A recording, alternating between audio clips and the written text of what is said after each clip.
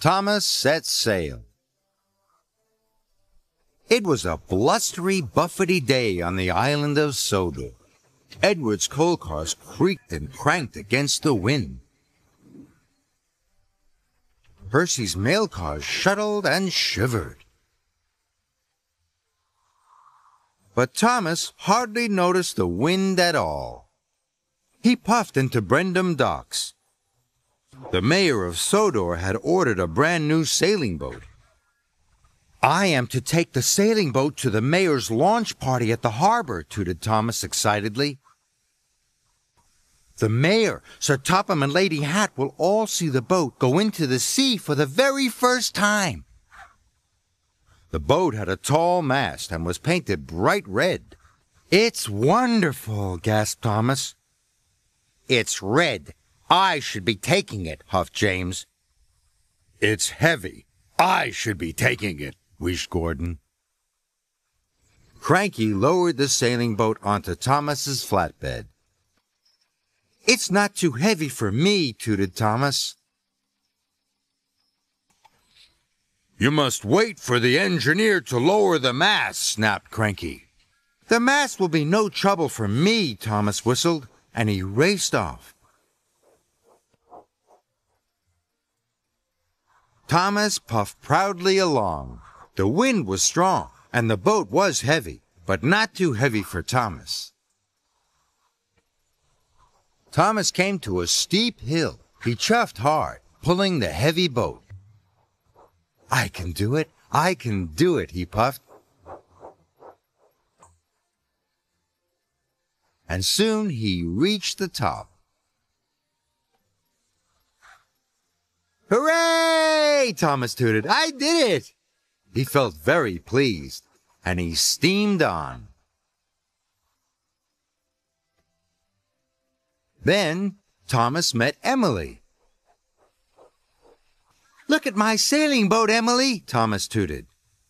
"Don't you look grand," wished Emily. And Thomas knew he did. Thomas felt very grand as he steamed past Elizabeth. "Be careful with that tall boat," she hooted. "It's a very blustery day." But Thomas felt far too important to take any notice. Next, Thomas puffed towards a low bridge. Rosie was waiting at the signal. "Watch out, Thomas," whistled Rosie sharply. Thomas applied his brakes and stopped, just in time. "The mast is too tall to go under the bridge," puffed Rosie. "Then I shall take another track," huffed Thomas.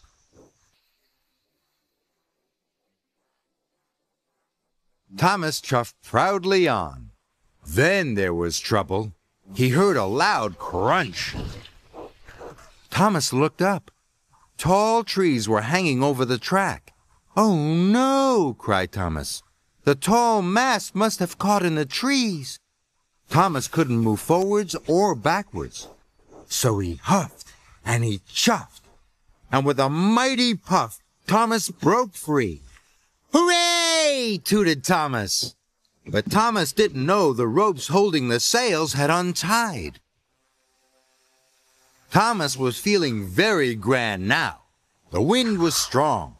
It was blowing him along. "Whee!" Thomas cried happily. He was going faster and faster.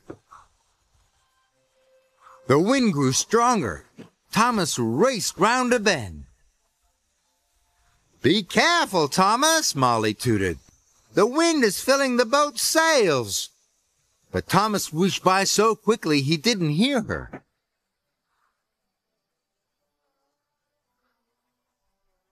The mayor, Sir Topham, and Lady Hat were waiting at the harbor. They could see Thomas racing towards them. "Slow down, Thomas!" boomed Sir Topham Hatt. But Thomas couldn't slow down.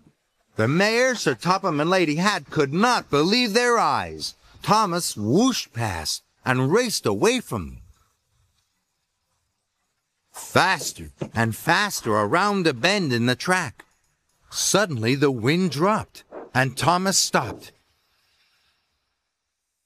"Phew, If the wind picks up again, I'll never be able to stop at the harbor, he cried.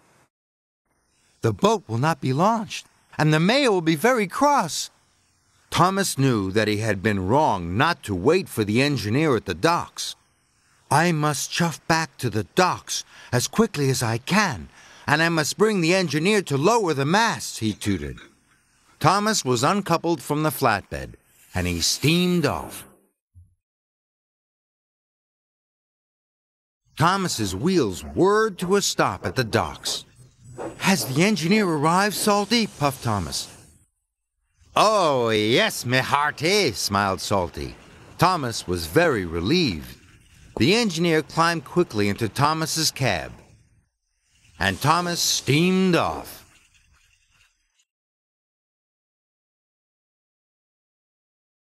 Soon Thomas arrived at the sailing boat.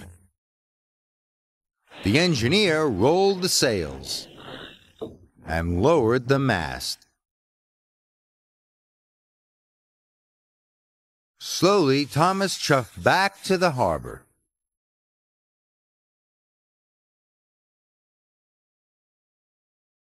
The boat was heavy. Thomas had to puff hard. This time the wind couldn't help him. The mayor, Sir Topham Hatt, and Lady Hat were still waiting. They were happy to see Thomas, and they were happy to see the mayor's sailing boat.